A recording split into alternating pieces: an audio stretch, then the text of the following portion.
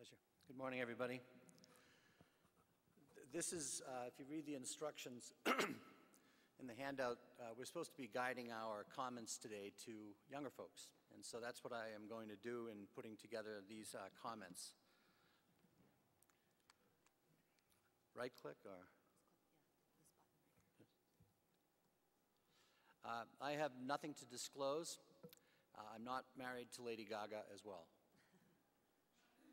So you're junior faculty, or you're starting out, or you're about to move into your first job after your fellowship or residency, and you're very excited, you're successful, you're happy, you've achieved attending status, you have finally gotten a salary hike, you now walk around the hospital, you get respect.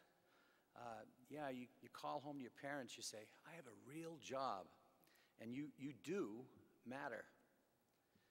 And even better, remember, you're talented, you're sought after, you're admired, and yes, you are ambitious. Wow. So what's next? How do you advance? Well, you have to realize you work for a company. In that company, there is a myriad of expectations, regulations, oversights, and seemingly the daily reminders of them. You have entered the balancing act of academia and professional life. You see what's happening to other people around you, remote from you, etc., and you wonder, wow, Regina has been promoted, your former fellow resident, but why not me? I'm trying so hard. What if I fail? I need some help, and I need to get it quick. Why is getting promoted important? Well, for an academic, it's logical career advancement. It's satisfying. It's empowering. People notice you. They ask you to give lectures. They ask you to serve on committees, etc. They ask you to help lead. Perhaps more importantly, in your academic community, whether that's the international community known as SAGES, or whether that's the community known as your medical school, it allows you, as you're promoted, to indicate your own faculty development and your alignment to the core missions of an academic medical center. We certainly all know the medical education, research, and clinical care are those core missions, but once you become the triple threat, you are usually rewarded by additional administrative duties. Key concept number one in all about thinking about getting promoted is the concept of mutual value.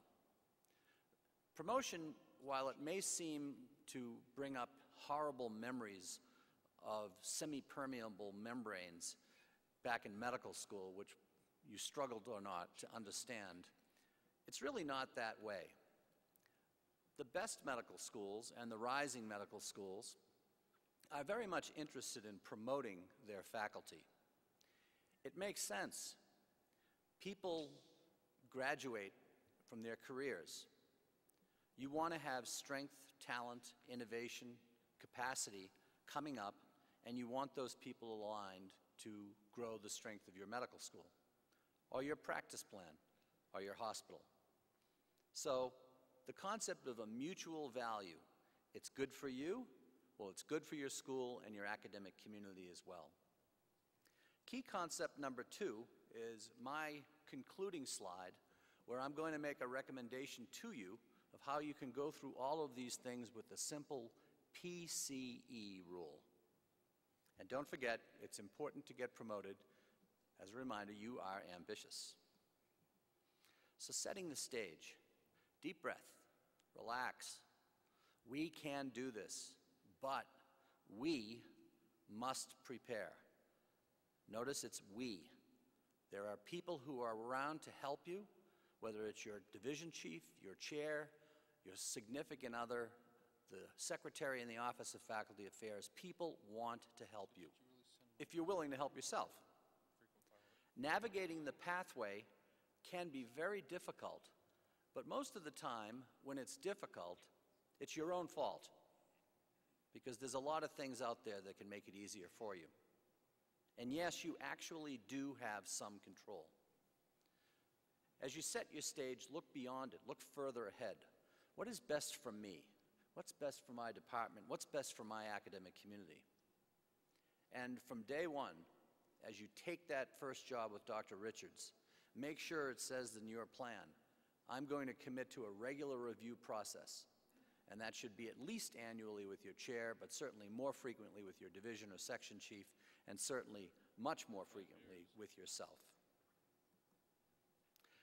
These are some essential things to understand when it comes to the concepts of promotion, and less so tenure. We'll not talk too much about tenure, but certainly about promotion. And they're shown here, and I'm going to say a few things about each of them individually in terms of general overview to the process. In terms of institutional culture and mission, you have a responsibility, if you're going to succeed, to become aware and knowledgeable and observant of what's going on around you. One size does not fit all in academia. You are working at, and you will succeed or not, at your playing field, not at my playing field if we don't work together. It'll be according to your university's playbook, not according to my university's playbook. You should utilize all available resources, and there are plenty for you. It's, again, your own fault if you don't do it. You should learn the rules, the regulations, the guidelines, and the expectations. And I think it's very important to make an effort to understand your institutional history, its legacy, understand its personality, and what it's really all about.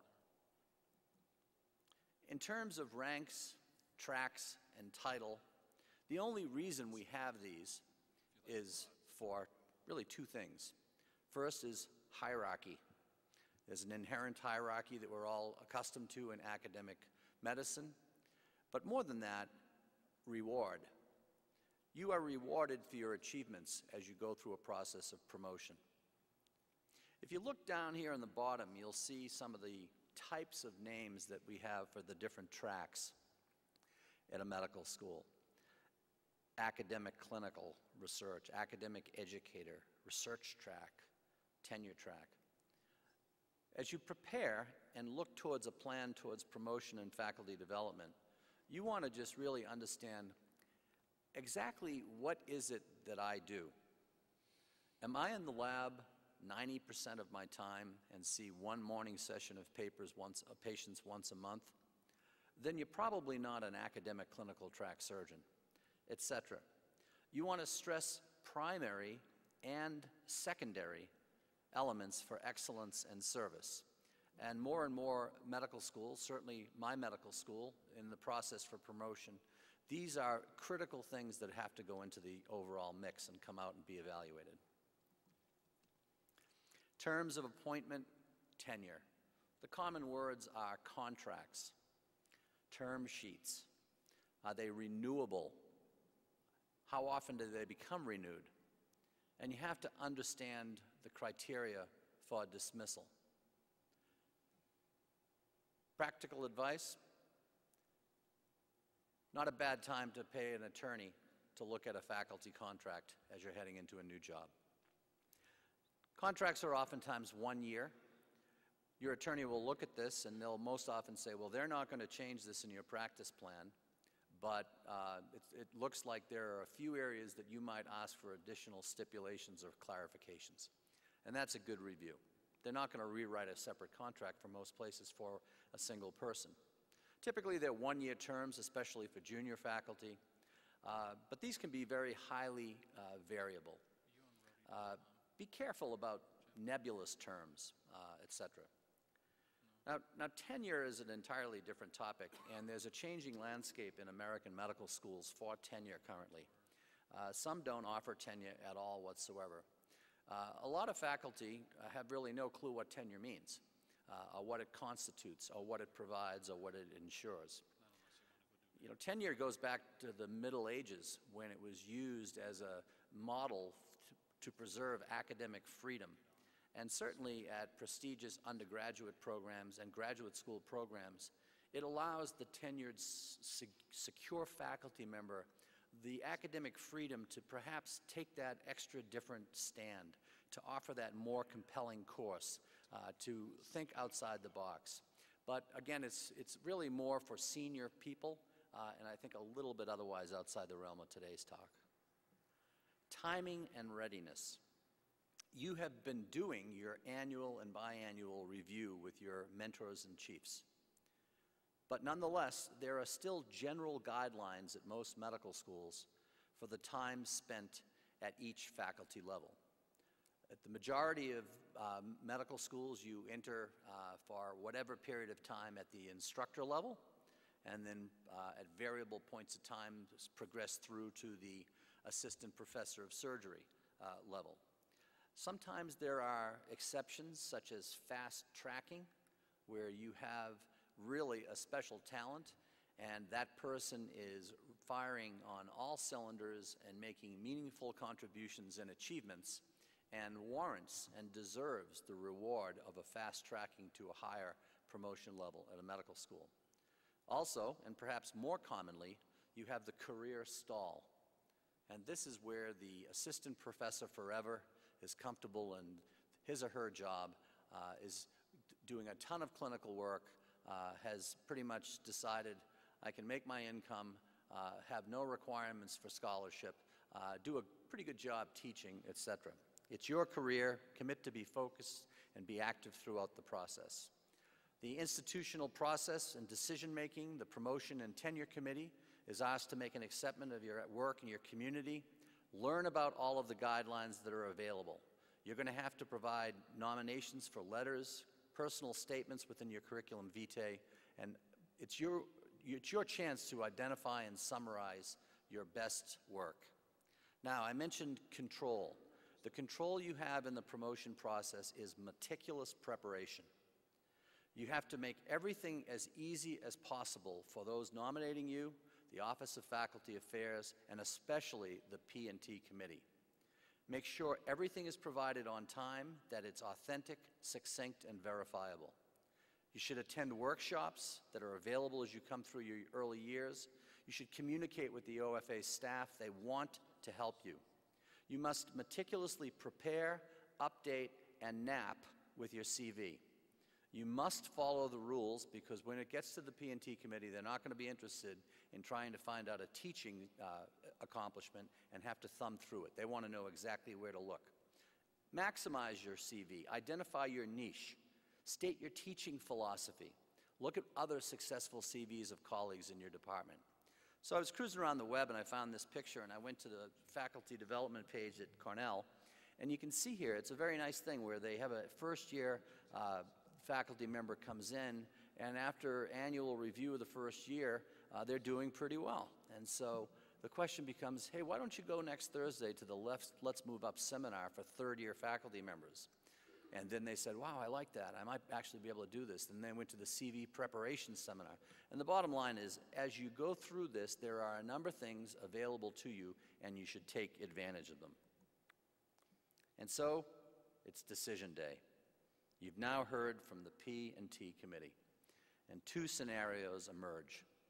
Yes, you're promoted. Be proud, relieved, celebrate, but reflect. What's next? How do I prepare for my next set of career goals? Because I can promise you, if you work for me, that's the first question I'm going to ask you. The other story is, sorry, not just yet, not this time.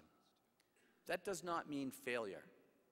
Reflect on the reasons why. Seek counseling. If it's fixable, remediate it and try it again. And if it's not fixable, move on. The PCE rule. Build your relationship with your community. Build it, foster, and covet it. You will succeed if you participate, work to contribute, and then enrich your community. Thank you.